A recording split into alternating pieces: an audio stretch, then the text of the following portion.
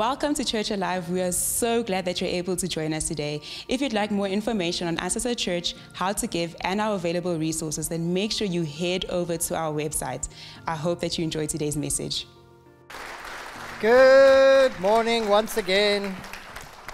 So good. So you can take your seats. Sure, that was really good. I don't know what I'm doing up here. I think we should just go home now. I think that is so much to chew on. That was absolutely amazing. I'm so encouraged by that.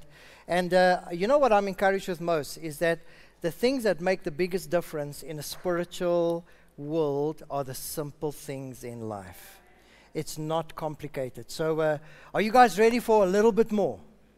Come on, nudge your neighbor. Just wake them up quickly. All right.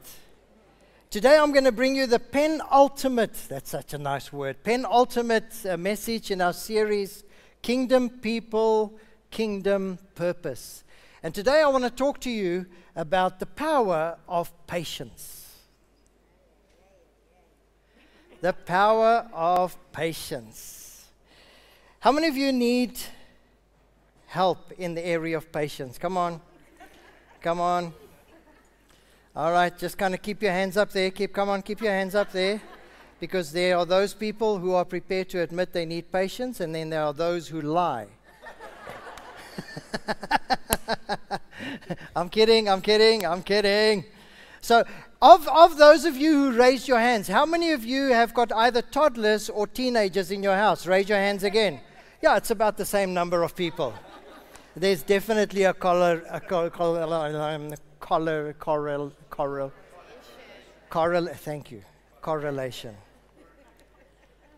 Patience. By the way, I'm not going to talk to you about the power of procrastination. There's a difference between the two.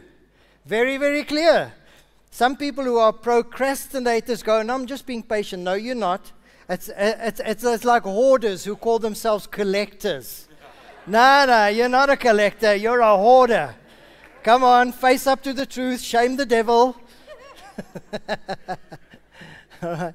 I'm not talking about procrastination. I'm talking about patience. Patience. I'm going to go back to the passage that Pastor Debbie read. I'm going to read just the one verse, Isaiah 40, verse 31. And this is from a different translation. It goes like this. Those who wait for the Lord shall renew their strength. Those who wait for the Lord shall renew their strength. When I read this, I thought to myself, why is it that we are so impatient in life? Isn't it true? At some level, we all struggle with a little bit of impatience.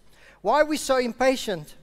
And I looked at this verse and I thought to myself, perhaps the reason why we struggle with impatience is because we are waiting for stuff. We're waiting for things to happen. We're waiting for a breakthrough. We're waiting for him. We're waiting for her. We're waiting for that raise. We're waiting for things in life to change. When Isaiah says, the problem is, and this is why you are getting impatient, because you are relying on things that are as material as you are. You shouldn't be waiting for things for people. You should be waiting for the Lord. It's a shift of focus. Not waiting for something to happen. It will happen when we shift our focus away from the thing, the person we get impatient about, and we focus our gaze on the Lord. Those who wait on the Lord shall renew their strength. They shall mount up with wings like eagles. They shall run and not be weary. They shall walk and not faint. Luke records Jesus' words to his disciples after his resurrection in Acts chapter 1, verse 4. Look at this. He says, and while staying with them, Jesus ordered them not to depart from Jerusalem, but to wait. Wait for the promise of the Father, which he said, you heard from me, for John baptized with water, but you will be baptized with the Holy Spirit not many days from now. And of course, he was making reference to the day of Pentecost when the Holy Spirit came down and the church was born. But they needed to wait. Now, there seems to be a little bit of a contradiction here. There's like this tension that's created here, because I don't know if you guys can remember when I spoke to you during the Easter weekend. We spoke about the ladies going to the grave, and the first thing the angel says to them is this, or when they encounter Jesus, actually, he said this to them: "Go to my brothers and tell them to get a move on, to meet me in Galilee." Do you remember that? And there's this tension here, because first he tells them, you need to move. And now he's met with them, and now he tells them, wait. You got to move, you got to wait. You got to move, you got to wait. There's this tension that is created here, and it almost seems like a contradiction. Last week, I spoke to you about our purpose and God's promise being discovered on the move. This week, I'm telling you, you need to stop and wait. What is happening here? Somebody some time ago said to me, you Christians are crazy. He said, when it comes to the whole sex thing, oh my word, before marriage, it's like, no sex, wait, no sex. You have sex before marriage, you're going to go straight to hell, right? And then suddenly, when you get married, just have sex, have more sex, or you're going to go to hell, you know. Like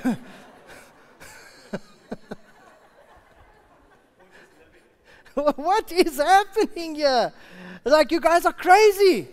But I said, I think there's a misunderstanding, because often what you discover in Scripture, in life, in just our experience of life, is that the call to move, the call to go, is often preceded by a season of no. What we need to get our heads around is, why is that like that? Let me say that again. The call to go is often preceded by a season of no, a call to wait patiently. This week in your life groups, you will watch session 5 in the series, Your Time Is Now. And in this session, Jonathan Evans talks about how Paul the Apostle had to recognize that his time in prison was not the end of his journey. And that as he sat in prison trying to process what is happening here, the Spirit of God begins to speak to him and talks to him and say, there's a reason why you're here. You are waiting. Your best is yet to come. But you are waiting here. And it's not going to look like you think it will. You think it will. You know that Paul wrote some of his greatest letters while he was in prison. And you know what? The Bible is not very explicit about this, but when I look at Paul's life, I think he was quite a driven guy. He was like a little bit of an A-type personality. Both before he served Christ and after he served Christ, he was that like typical driver kind of personality. You know what I'm talking about? Do you know people like that? Are you married to one? Pray for me. All right, so...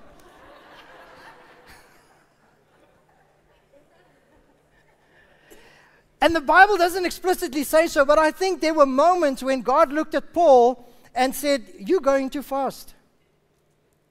You want to run ahead. And so I need to do something. You see, here's the thing. Whether we're on the move and God says stop, or whether we're procrastinating and God says you need to get a move on, in both those places, the Spirit of God is too kind and too loving to us to leave us there. And so we've seen it throughout the series as well. There are moments when God says, you need to move, but we don't want to move. There's fear, we're scared, whatever it is, we're just rebellious. God says, move, I need you to move, and we don't move. And then the Spirit comes out, now I'm going to make you move. That's what he did in the early church, right, in Acts. They were very happy in their huddle. And then persecution comes, says, you need to go. Jesus said you need to go, but we don't want to go. It's nice here. So, well, then I'm going to make you go. And there are times when we're on the move and God says, I need you to slow down. You're going too fast. Your character is not ready for where you want to step into yet. And I need you to slow down. And when that doesn't happen, God does the same thing. He says, I love you too much to keep you on the move. So what I'm going to do is like a mother or a child would do when a toddler doesn't want to sit still. They pick them up, they hold them, and that child, come on, if you're a parent, you know what I'm talking about. It's like, get me out of here. I want to move. I want to. So, no, I love you too much to let you go. Because I know if I let you go now, you're going to hurt yourself and probably somebody else. You need to learn to wait patiently. You see, here's the key. That the movement and the waiting are not mutually exclusive. They are actually two essential parts of the same journey. You and I need to be discerning to be able to understand, am I required right now to get a move on? Am I procrastinating? Or am I in a space where I need to slow down? Where I need to slow down. Either way, if I don't listen, God is a great Father, and He's going to help me. And sometimes the help is not always comfortable. How many of you know that? Somebody who found himself in that space is a very famous Bible character. He was a mover and a shaker. And God wanted him to slow down because God had a very specific purpose for his life, but he wouldn't slow down enough. He made life all about him, all about his pace, all about his goals, his dreams. In fact, he made it about his good looks and about his muscles. Anybody know who I'm talking about? His name was Samson. Samson was actually a judge. He's not one of my favorite Bible characters, but he's one of the most popular. It's one of the first characters we learn about in kids' church, right? There's Samson. So you can go read about Samson's life story in Judges 13 to 16. I'm not going to go to the whole story today, but make a note of that. Go and read his story. It is incredible. Here's the thing. Samson, as far as Bible characters are concerned, he was probably the closest to being a biblical Marvel superhero. He literally had a superpower. He had superhuman strength. It was an incredible gift God gave him. He had superhuman physical strength. Here's the problem.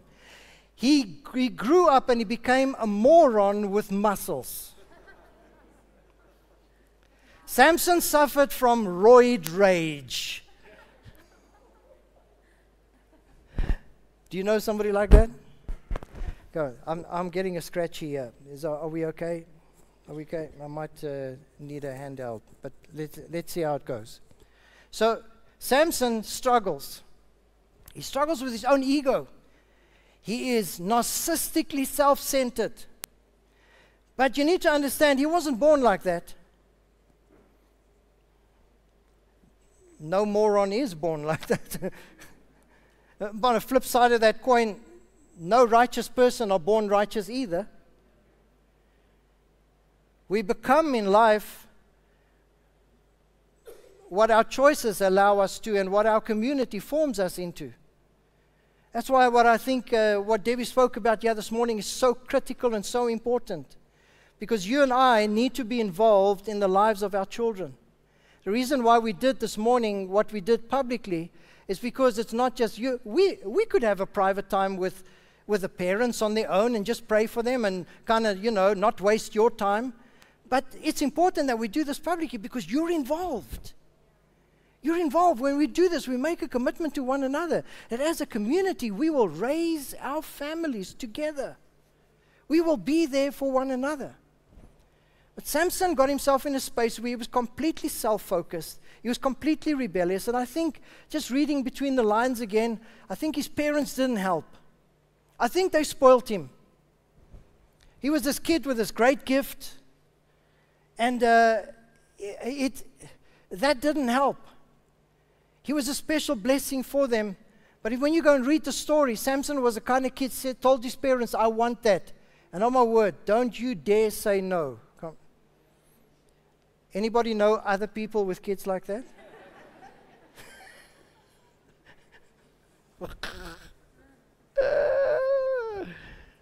Right? I want that. I want her. I want this. I want that. Yes, I'll go into debt, whatever. It didn't help. It fed into that self-centered nature that he eventually grew up into as an adult. So Samson did whatever he wanted to.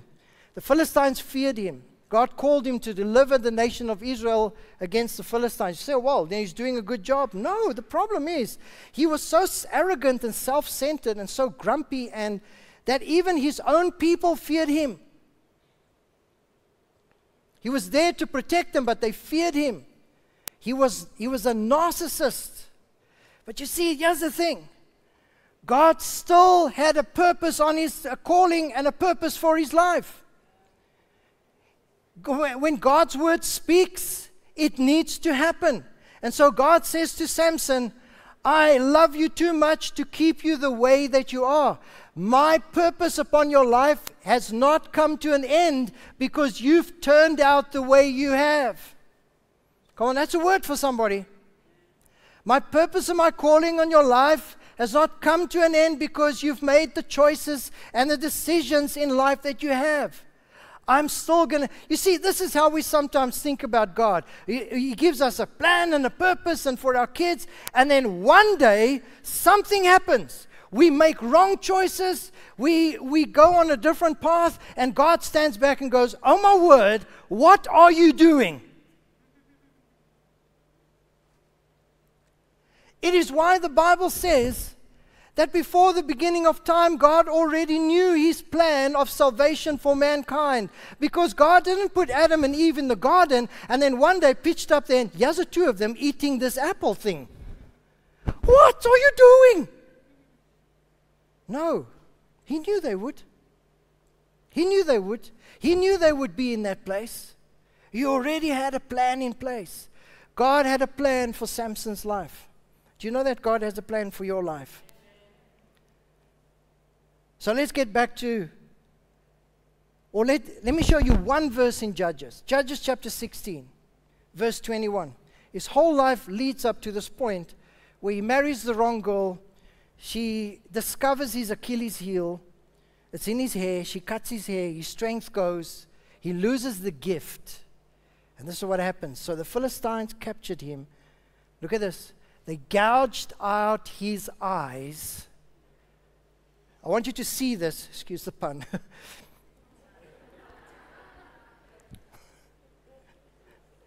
They gouged out his eyes. I want you to see the misery that this guy is becoming. They took him to Gaza, a place away from home, a place away from familiarity, a place away from peace, where his people were, where he was bound with bronze chains. He was made to be useless, powerless, and forced to grind grain in the prison. He was forced to grind grain in the prison. I want you to see this. I think there's a lesson to be learned from Samson's life, and it's this one. The legacy of the man whose gift was greater than his character will inevitably include the details of his spectacular descent.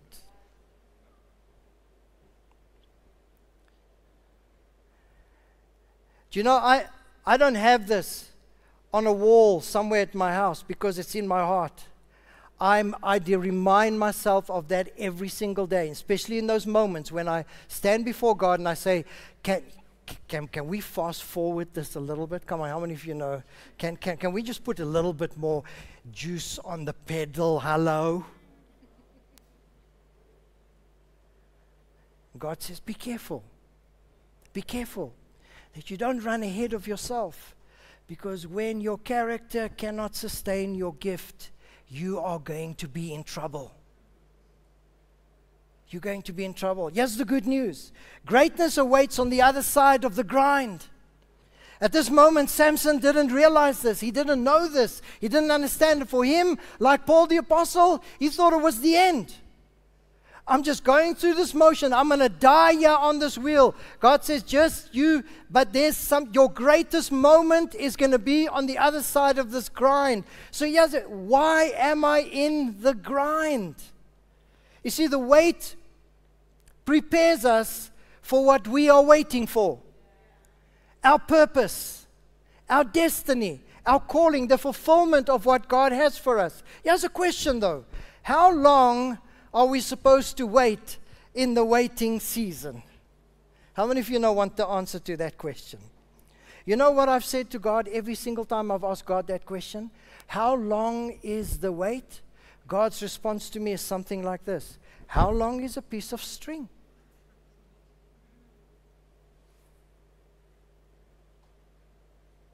I don't know.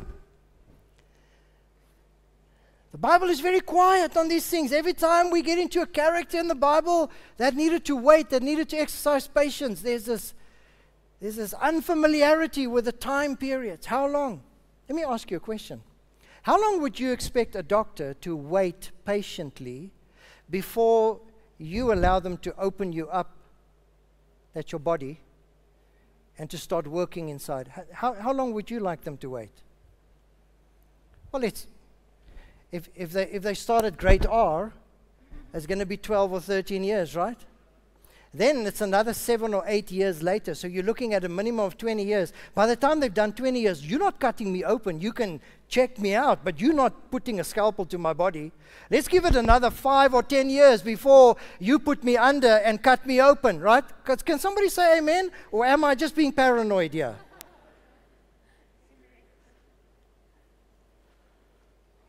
How long is the wait? Let me ask you a question. Do you know what the difference is between the gestation period of a fly and an elephant? Do you know? The gestation period of a fly is like 7 days. Did you know that? 7 days. Little flies. An elephant, on the other hand, is how long? Somebody tell me. 2 years. 24 months. Human beings, only 9 months. An elephant, 24 months. Here's the moral. Listen to me. This is very important. The bigger the baby, the longer the pregnancy.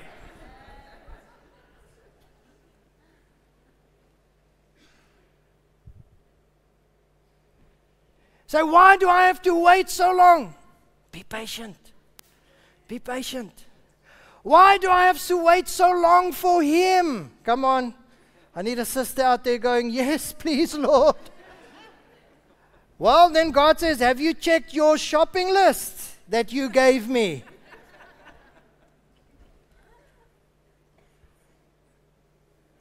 Wait patiently.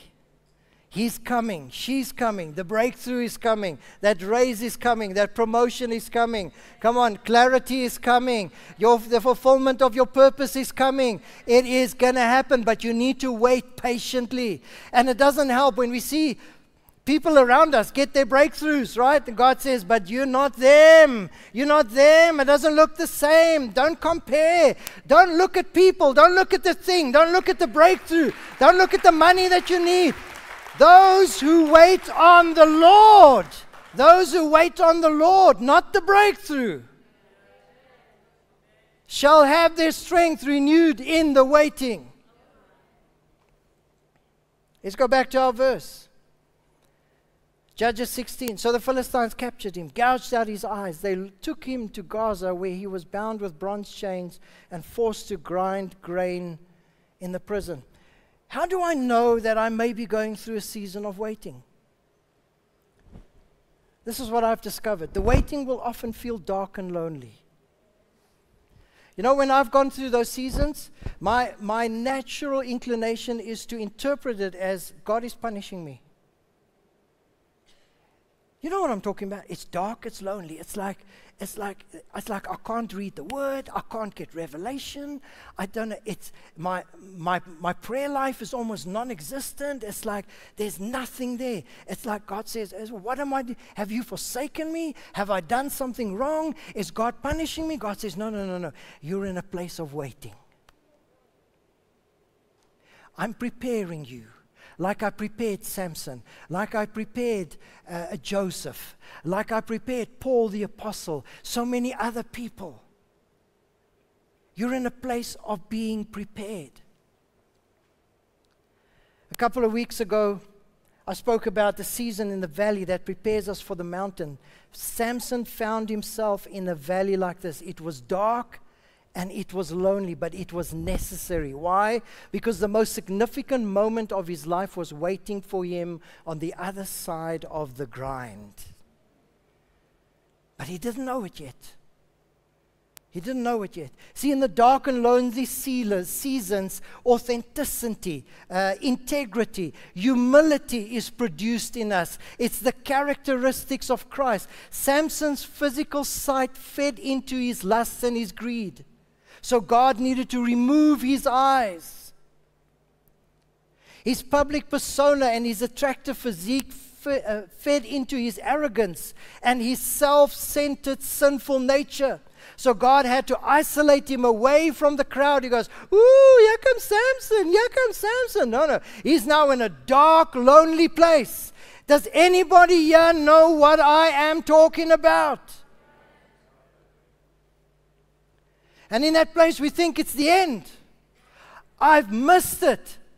God gave me a shot and I blew it. God says no. By making that statement, you're assuming that I was surprised by the moment when you blew it. I was not. Your best moment is still waiting for you on the other side of the grind. For Samson, things needed to change. Why? Because our purpose can be before our purpose can be exposed in public places, our character needs to be formed in private patience.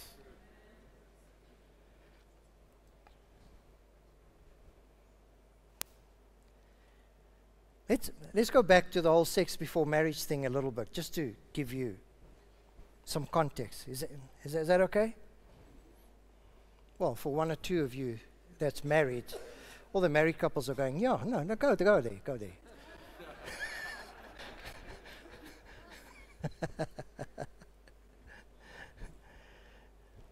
You see, here's the thing. Before you can celebrate your wedding day in public, the fruit of the Spirit needs to be developed during your single days in private. Isn't that true? Now, besides the fact that sex before marriage has all kinds of mental and emotional and spiritual and even physical consequences. I want you to see this.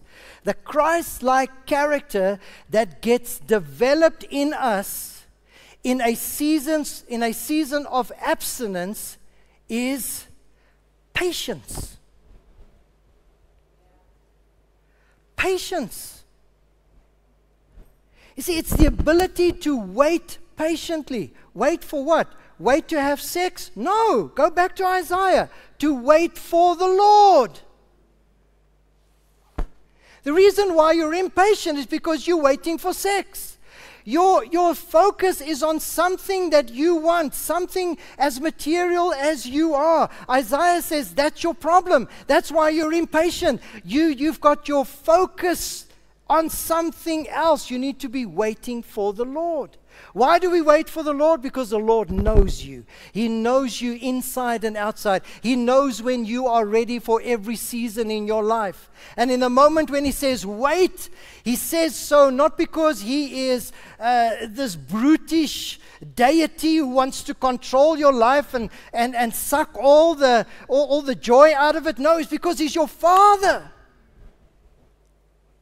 And He knows when you are ready for every season in life and when you are not. And in the meantime, this is what He asks. Wait patiently. Wait patiently. You see, this is, when I thought about the word patient, I thought patience. Thought we need to define what patience is. And then I thought to myself, you know what I need to do? I need to go to find a definition that's outside of the Bible. Because, I've heard some people say, everything you preach about just comes from the one book. So I thought, okay, well, let's go to the Oxford Dictionary. Let's see how the Oxford Dictionary defines patience. Look at this. The Oxford Dictionary says, patience is the capacity to accept or tolerate delay, problems, or suffering without becoming annoyed or anxious. I went to the Bible. I couldn't find a definition as spiritual as this.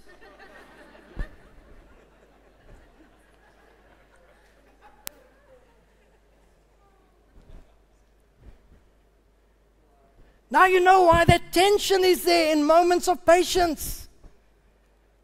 Because it's hard. But you know it needs to be done. Your Father taught you well. Those who wait on the Lord, it's like I thought about this, and I thought, you know what? When we raise our kids, we all tell them, do not climb into the cars of strangers, right? Right? Do not entertain long conversations with strange people. Okay? And so here's your kid, you've taught them, and they're waiting outside the school, and this car pulls up, and this door opens, and there's this big smile inside, the stranger going, come on, climb in the car, I'll take you home. What's your kid going to say? No, I'm not climbing. Why not? I'm waiting for my dad. I'm waiting for my mom. Right? What if this guy says, but my car is nicer than your dad's car, and look, I've got a whole bag of sweeties inside the car. Come on, the penny needs to drop now. That's what we go, okay, well, okay. No, if you taught your kid well, they go, no, it's not about, you see, I'm not waiting on your sweets. I'm not waiting on your fancy car. I'm not waiting on your great grin and your smile and your whatever. I'm waiting for my dad. I'm waiting for my mom. Those who wait on the Lord, not for the things, shall renew their strength.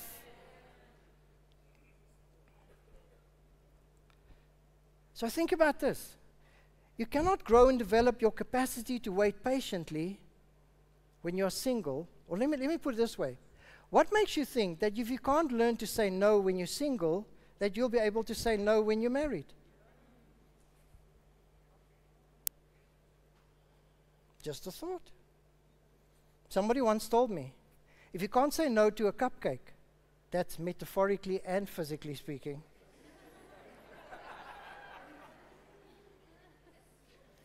if you can't say no to a cupcake, you can't say no.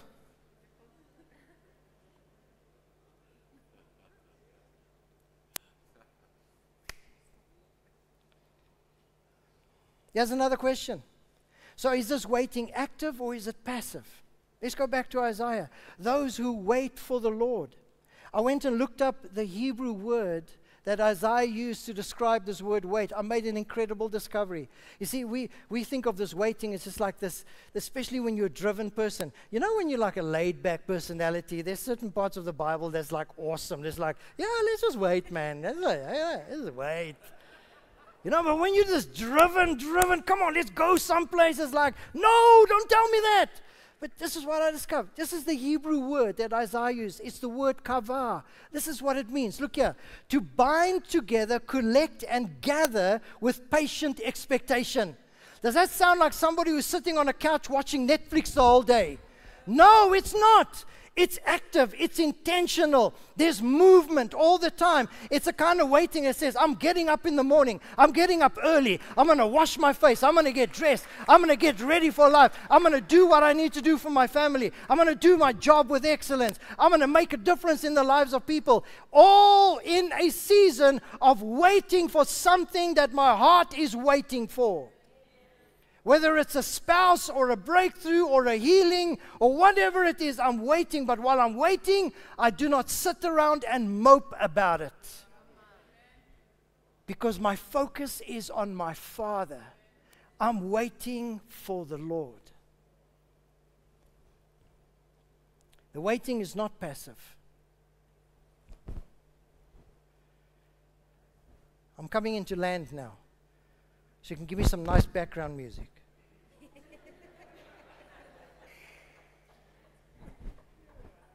Let's just wait patiently. I'm going to wait for that nice music to come, and then I'm going to carry on preaching. We need to practice these things, right? We can't just like, there you go, there you go, there you go.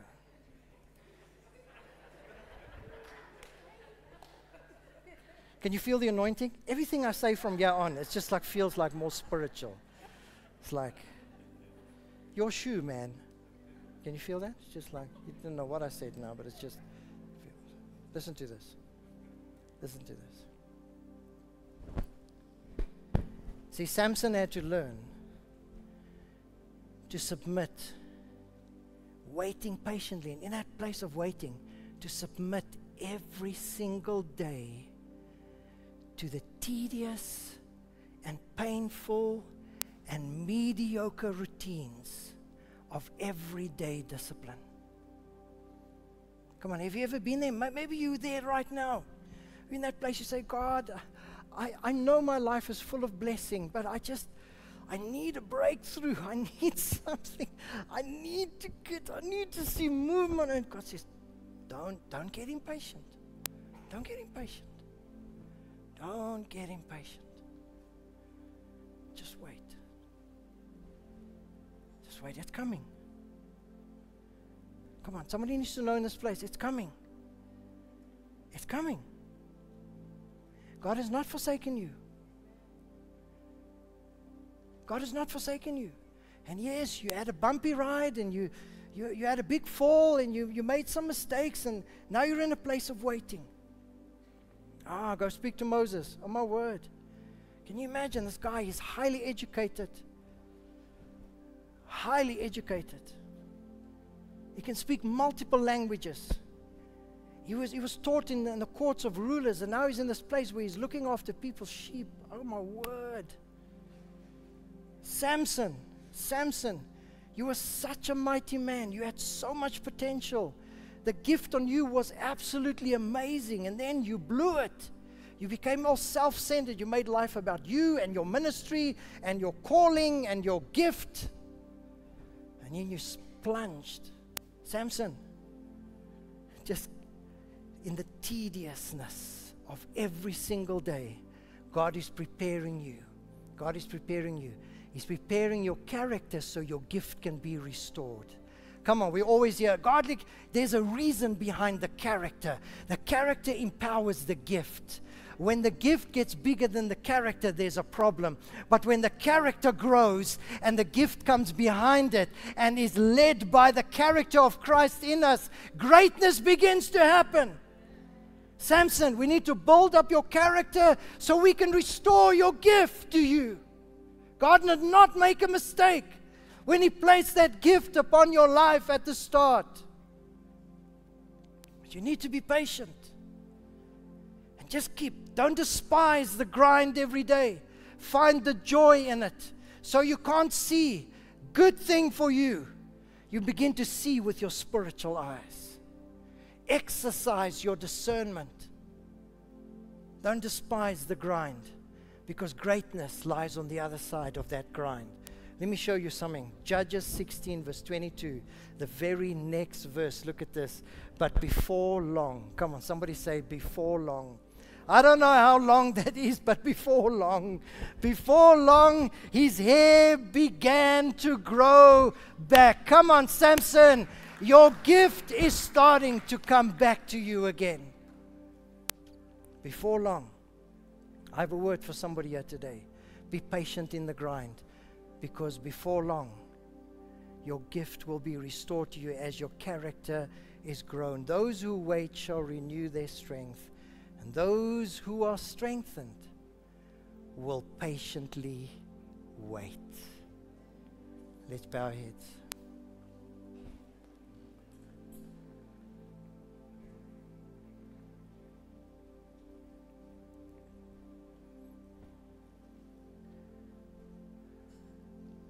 Lord, we come before you this morning, as vulnerable people. We're not going to come to you with any pretense like we sometimes do, trying to put our best foot forward as if you don't know. We don't come before you as employees come before an employer, or followers come before a leader, or religious people come before a God. We come before you as children before a Father, with absolute transparency, absolute humility, and great vulnerability. We come before you with open arms, so you can see us as we are. We know that you will not be angered. You will not be grieved. But you will welcome us with open arms.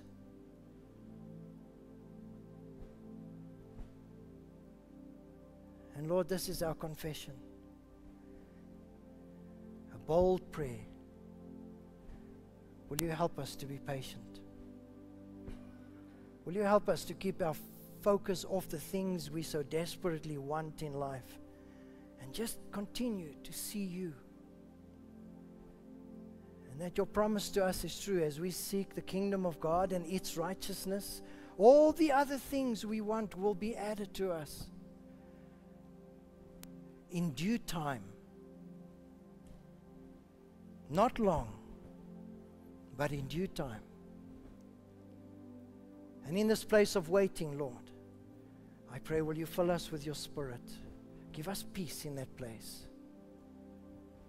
Help us just to stop for a moment before we make that incredibly big life decision. And just take a moment to look at our Father. Say, Lord, are you in this? Give me peace about this. Lord, allow us to be people of the kingdom of heaven who walk not by our feelings, but walk in faith. Walk in patient faith. We thank you for your incredible love and your kindness towards us. In Jesus' name. Everybody said, amen. Was that helpful? I'm looking forward to bringing the final message in the series to you next week, Sunday. Until then, I hope you have incredible discussions in your life groups. And this week, be patient with one another. Let's be patient with one another. Love you madly. Go in peace. Mwah.